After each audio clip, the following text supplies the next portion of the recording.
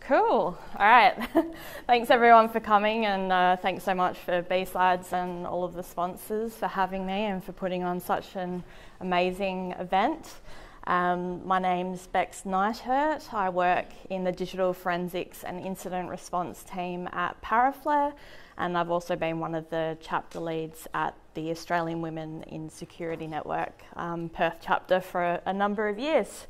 I don't really like talking about myself too much, so we'll carry on.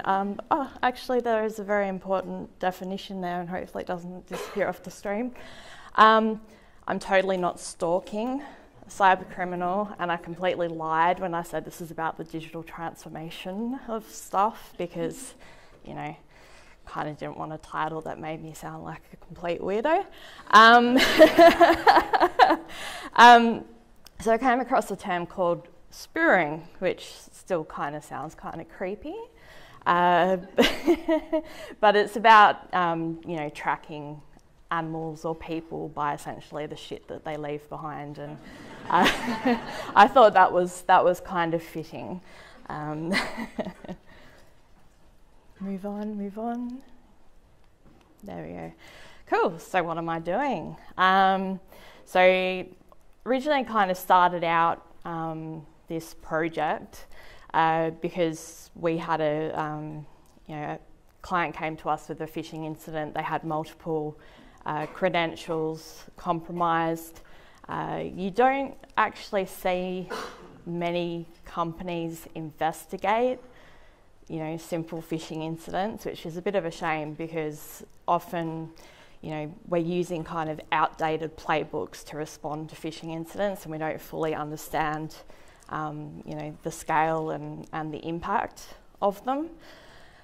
So it was quite good. You know, we came in, no money was lost. You know, looked at what data was potentially taken, but it's through the information sharing that's been ongoing through the security community, and particularly, and I always bring him up because he's so amazing, Daniel McNamara at Telstra.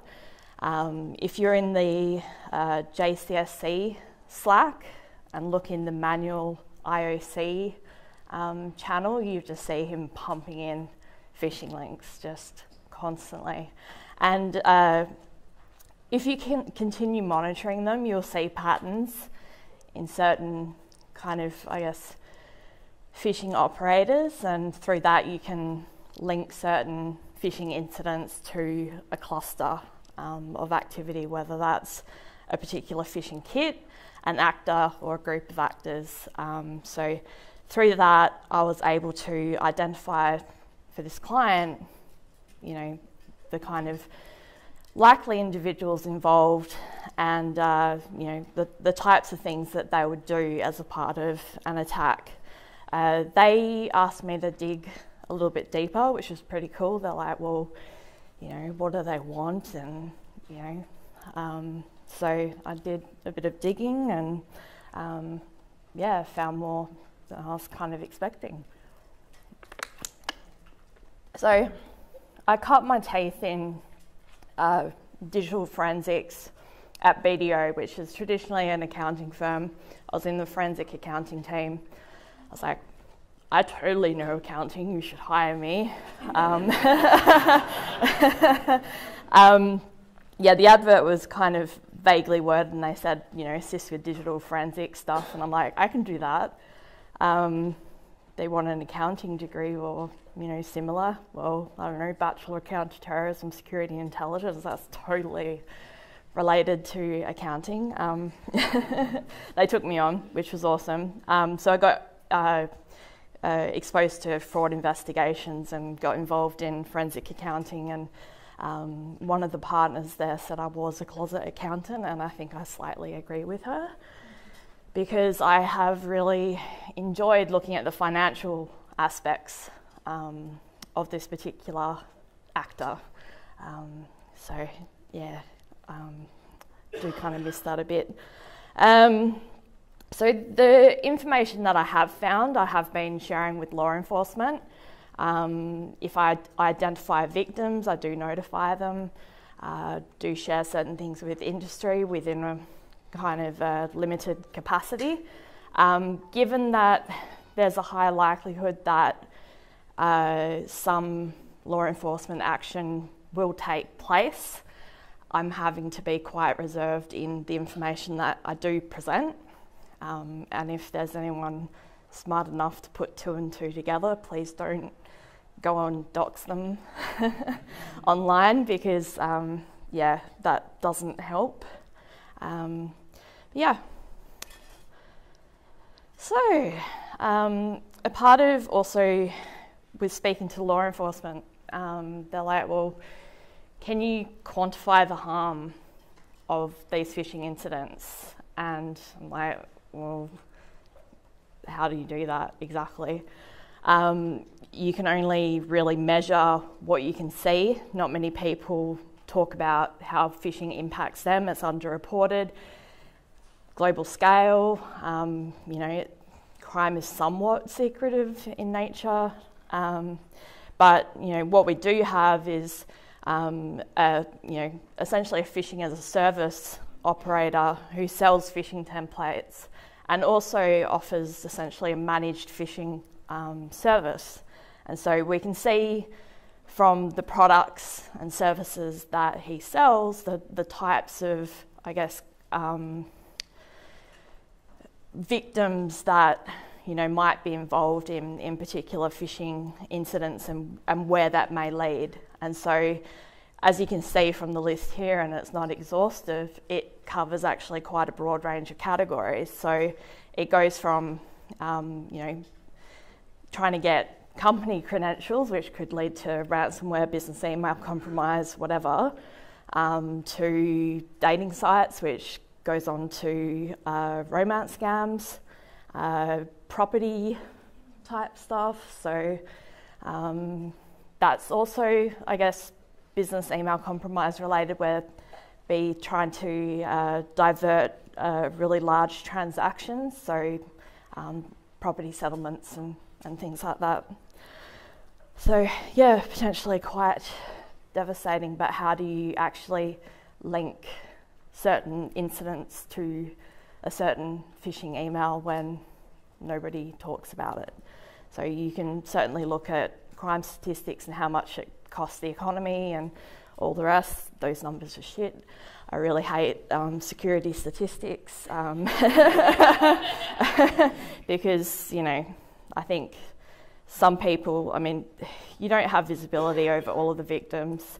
Then you've also got people that have ulterior motives, and yeah, I don't know, it annoys me. Come on. Cool. So, we would think that, you know, criminals doing crimesy things would not want to make it completely obvious what they're doing and who they are, and, you know, because, you know, police bashing down your door at 4 o'clock in the morning isn't pleasant. But just as I kind of wanted to say, I'm totally not a stalker, because that sounds like a really bad thing, but I'm stalking a criminal, so that makes it okay. So I'm, you know, I've got this moral justification for this totally, you know, probably abnormal behaviour that I'm undertaking. I'm not lying in bed on my phone and going through, you know, someone's personal life. But criminals have a similar approach to their career. You know, they have moral justifications for what they do, and so they don't necessarily see what they're doing as terribly bad. It might actually be celebrated within their community, or they have a perception that they won't get caught. And you will see criminals using lots of different types of justifications for why what they're doing isn't a bad thing. And the particular actor that I've been tracking recently made a post on a religious forum and said, "Is what I'm doing a sin if the victims of my customers are non-believers?" And so all these people chimed in. They said, yes, it's still a sin, it's still illegal, you shouldn't do this, right? But all it takes is some person to say, no, that's totally justified, all non-believers, you know, are deserving of this, and he can feel comfortable in himself that totally cool, man.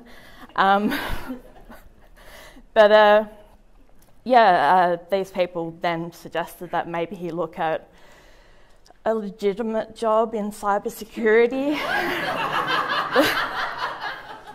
And we know that that's worked for select few people, but I don't know if I would hire this person. You'd be surprised just what you can find on social media. Facebook, there's public groups dedicated to scamming. So type in scammers professional, something will come up. Type in scam pages, stuff will come up. Type in SMTP inboxes or inboxing, stuff will come up. You can find it. So this guy uses his real name, including in some of the email addresses he's used to register a lot of domain names. His wife is obsessive on Facebook. It's multiple times a day posting pictures of food and the new car that they've bought, and you know, it's pretty cool. So pretty much everything I've learned about this guy is from social media, and other stuff is from hack forums, where quite often the most juicy information comes from where one criminal has been scammed by him and is complaining about him, or he's been scammed by another criminal and so he's complaining about them, and they post screenshots. And so there's screenshots of Bitcoin addresses. For some reason he shared his email and password with a criminal and took a screenshot of that. I haven't tested it. But yeah, I'd say he probably reuses that one. It's his special one for RDP things, so yeah, still in use. He also has developers who think that GitHub is a great place to host the online website that he actually runs. Man, it is just this never-ending kind of gold mine of stuff. So he's been at fairly dodgy things probably since, I'd say probably since early teens, but I don't really have visibility going back that far. I can see he certainly started to get involved in illegal activity around about 2011, so defacing websites, planting web shells, account compromises, experimenting with botnets and all the rest. It was around about 2015 that he started advertising services on online forums to essentially sell phishing templates and letters.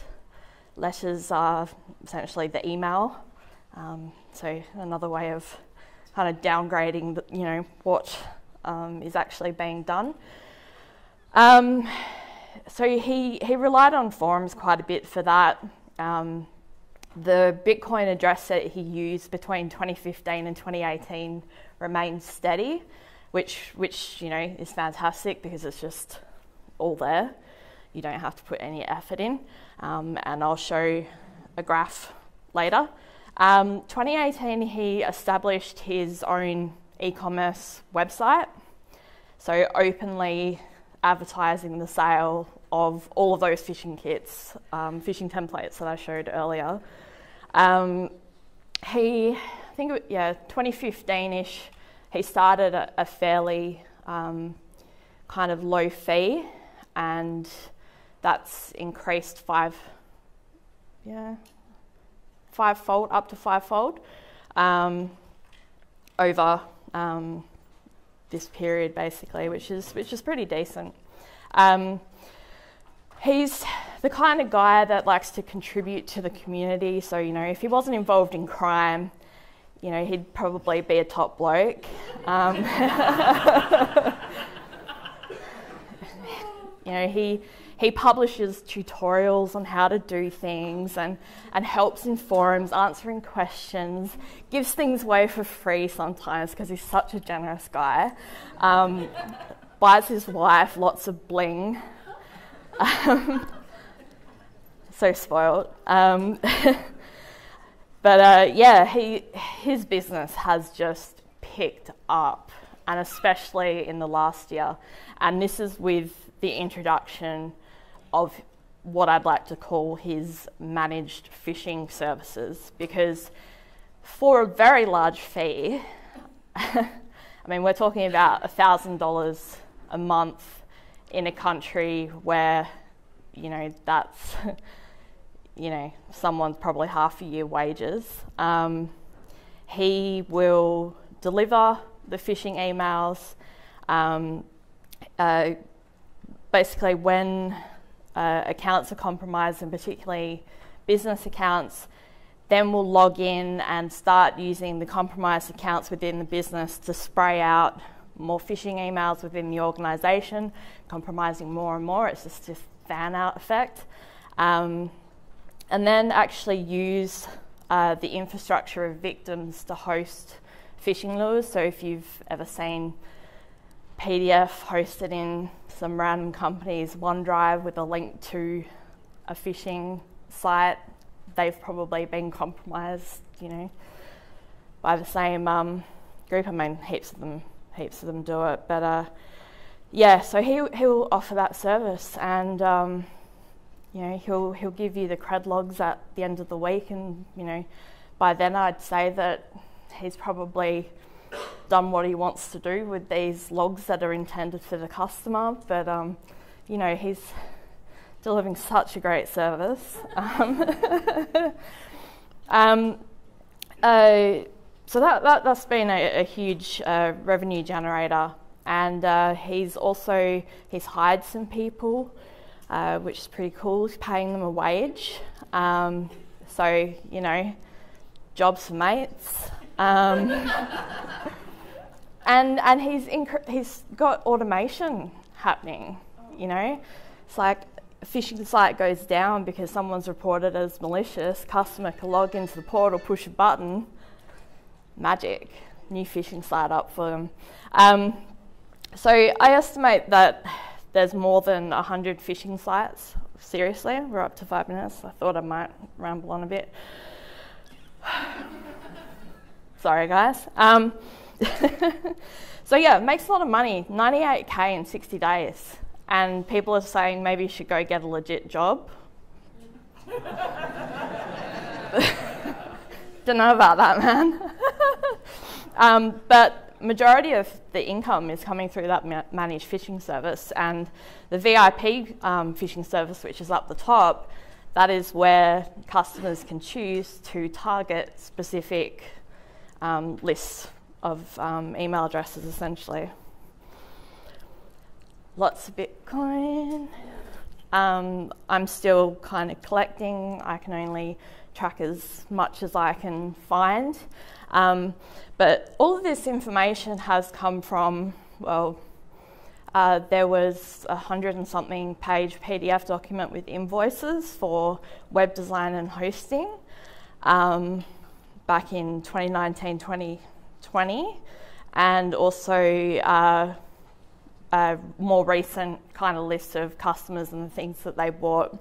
And so he kindly put the transaction ID number for quite a lot of these customers, so I was then able to find their Bitcoin addresses associated with it. One of the earlier ones, if people want to take a photo quickly, just if you want to go down a rabbit hole. This was one of the change addresses for a Bitcoin payment that was made to him associated with the shadow brokers, apparently. So once everyone's got a photo, I'll move on, see what you can find around there. At least this won't come back to him. So one of the things that really frustrated me was that I had a photograph of his license and domain names were registered in his name with his address. I was like, cool, I know where this guy lives. Shit, he's building a new home.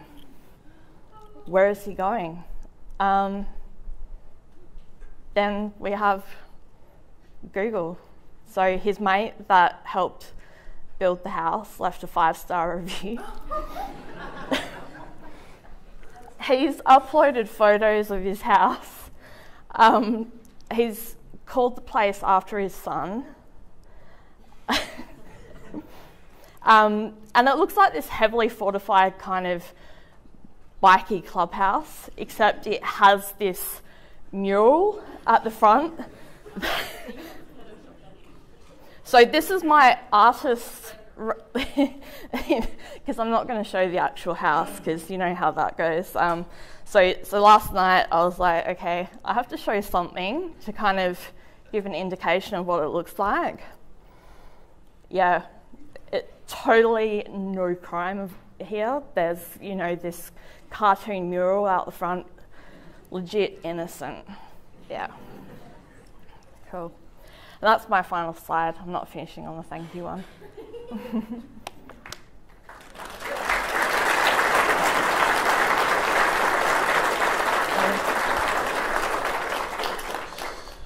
Oh, thanks, Bex.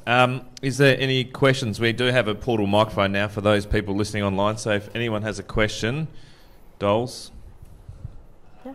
Are we going to online first, or...? We will go in person, yeah. Go. Does this person live in a jurisdiction where it's possible that there can be law enforcement? Yes. So thankfully we have AFP liaison officers over there. So very good chance. It's just that international law enforcement agency has very limited resources, which is a shame, but hopefully we'll get there. How did you get the initial link to his wife's Facebook account? Because he's listed as married to her on his Facebook account. It's fantastic. It's just. Christine, Luke. Yes. With this kind of investigations, when's the point that you know that you have enough information to prosecute? Are you going based on what the feds are telling you, or are you at a point where you go, this is enough now to convict this person and hand that information over? Yeah, really good question there. From the feedback I've received, there's definitely enough to get him. It's just that I'm weird and I like to do this, and so I keep on doing this. And I don't know how long, you know, it's going to take for them to catch them. And so part of actually what I'm doing now is looking at the customers. So I've been able to identify some of the customers as well. So I'm just going to keep filling in my time doing strange things. But really good question. You know, what's the point of burning resources if you've got enough, but I'm doing it for fun. So, yeah. Up the back. Have you felt any moral conflict about taking this guy down? Like, he's got staff, like... Yeah. He's got staff, he's got kids, he's also got a new puppy. You know, like...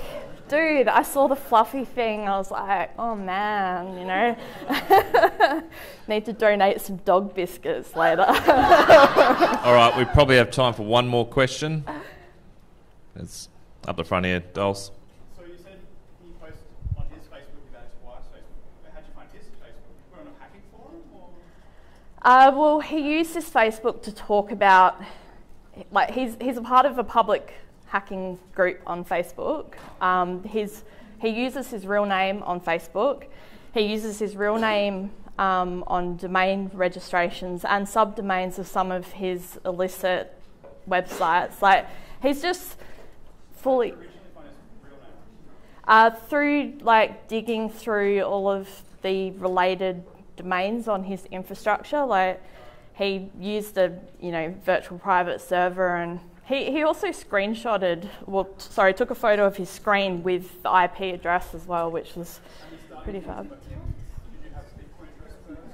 No, I found the Bitcoin address just by digging into him, and then found a complaint which included a discussion on ICQ about the transferring of funds to purchase things. And When did you first find this person? Like, the initial, how did you identify this particular person to store? Just through looking at who was linked to the phishing infrastructure, essentially. So yeah, you just follow things, and then eventually you'll come to something where you go, yeah, got it. And then you just use various points to then increase your level of confidence in what you found and whether that actually makes sense, and it is solid, absolutely solid. So yeah, cool. Cool, thanks Bex. Now it's donuts time again. We're going to eat them outside this time, so please enjoy. Hello.